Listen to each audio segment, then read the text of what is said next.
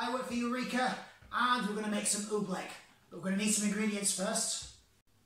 Like a bowl, some food colouring, a glass of water, and last but not least, corn flour. So let's begin.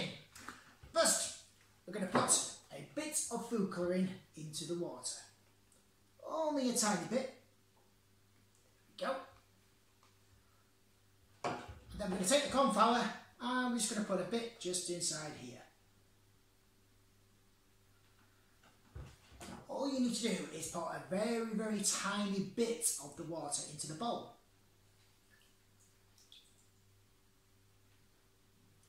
And then we put a bit more corn flour in there as well.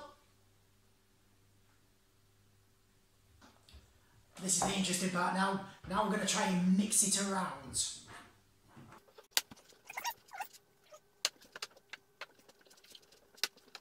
I think we've got about the right stuff just over here.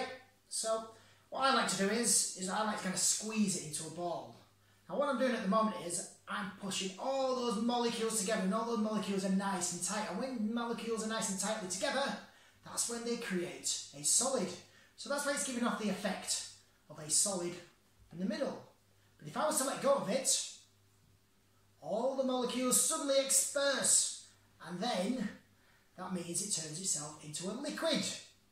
Hope you enjoyed that. Hope you can try that at home. See you later, guys. Bye bye.